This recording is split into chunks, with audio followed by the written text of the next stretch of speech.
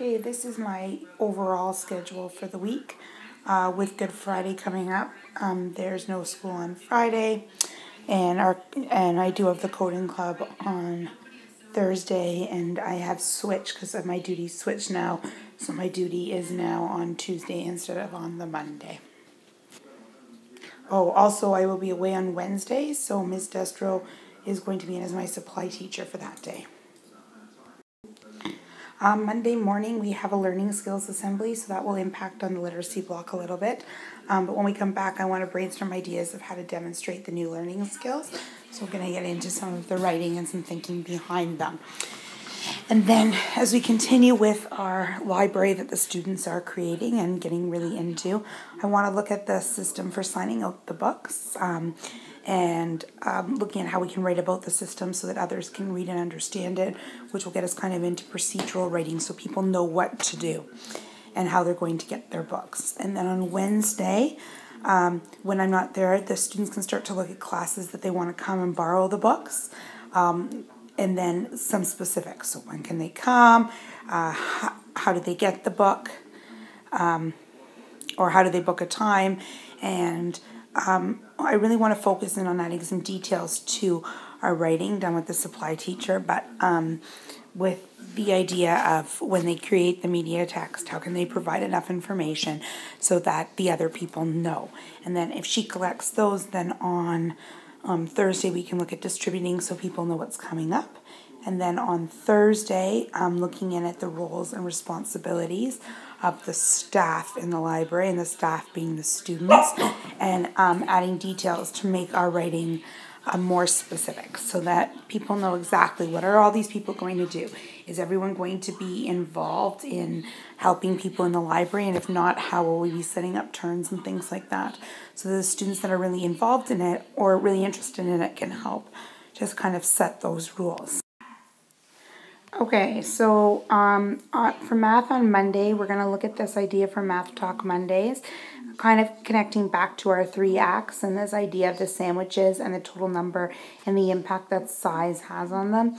But then we can also get into that whole idea and like fair shares and fractions and things like that so that they can kind of understand what happens as we divide them up and making sure that those are equal. And it does tie into our math problems, so it's a good one to kind of get them thinking. And then on Tuesday, I want to explore something that I think will impact for the rest of the week because there is kind of an art connection, which is tying in with some of our language. So I'd like to look a little bit at shapes and explore the idea of shapes in a given area, and I want to connect it with art, P.A. Mondrian's work, and how we can use a single shape to fill up a given area, and does that work for all shapes, and what happens when we cut certain shapes, and does the shape remain the same, why does it not, what impact can that have, and what impact might that have on the actual artwork itself. So kind of looking at giving kind of a focus a little bit for that math learning.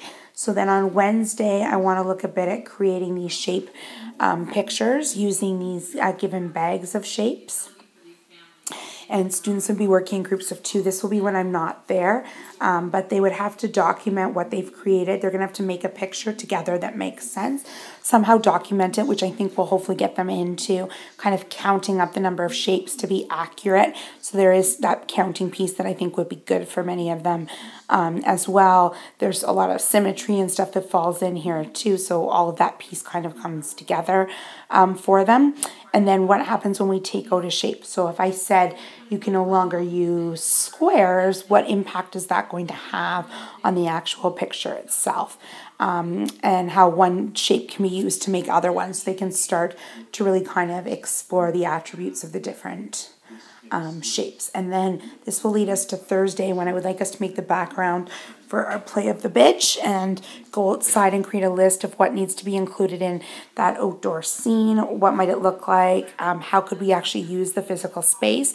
Where will we hang it and what impact will that have?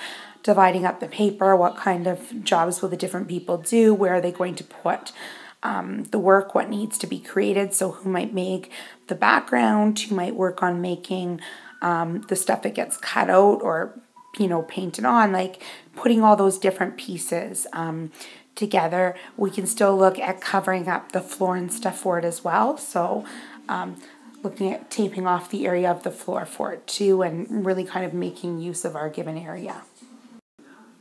Okay, and then we are going to finish our shared reading text from last week. We have our new nonsense word play. It does have a musical component, which could even lead to some kind of dance component too. So the whole thing of music, art, dance, drama, it's all kind of coming together. And lots of opportunities to review colors, sight words, rhyming words, and then perform the play. And that performance will be the following week. It'll be the week after Easter. But what we can work on is finishing off, because it was a longer play, so we just did like 2 of the pages this week, and we'll do the other 2 next week and or this coming week, and give specific roles to people, and then kind of put it together to do our performance and figure out how and when we're going to do the performance and work on reading the play together.